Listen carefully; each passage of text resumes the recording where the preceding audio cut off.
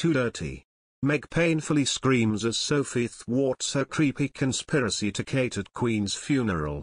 As the two outsiders of the royal family, Sophie Wessex and Meghan Markle share a lot more than Meghan would like to accept. Prince Edward married Sophie when she was 34, she was the only woman from the royal family with a career and her own business. Markle later arrived to marry Prince Harry, who is one of the Queen's first grandsons and closest to the throne.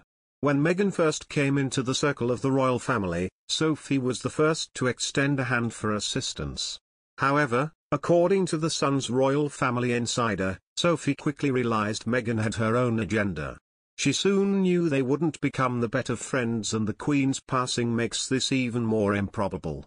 One of the main reasons Sophie Wessex has been very well accepted to the royal family and she is even part of the firm now is very simple. She quickly became one of Queen Elizabeth II's favourites, even before she got married to Prince Edward. After they tied the knot, the Queen became a mother figure to Sophie, and the Countess soon embraced her life as a royal. Now that King Charles III is taking the throne, he will name Prince Edward the Duke of Edinburgh.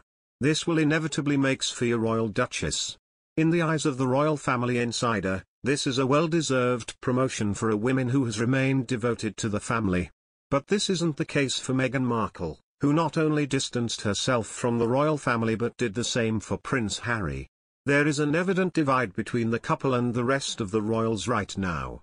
As more details of their problematic relationship keep coming forward, we see how Meghan might never be part of that close circle.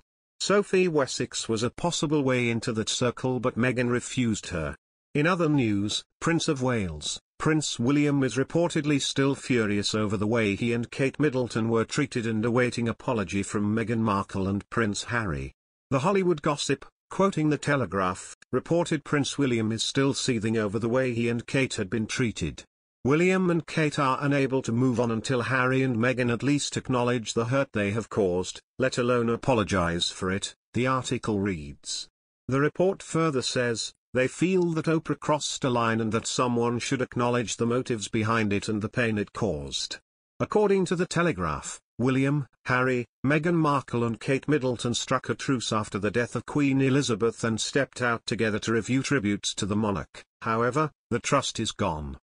Although, the past week represented a chance for reconciliation among the Fab Four, a lasting peace remains elusive, it further said.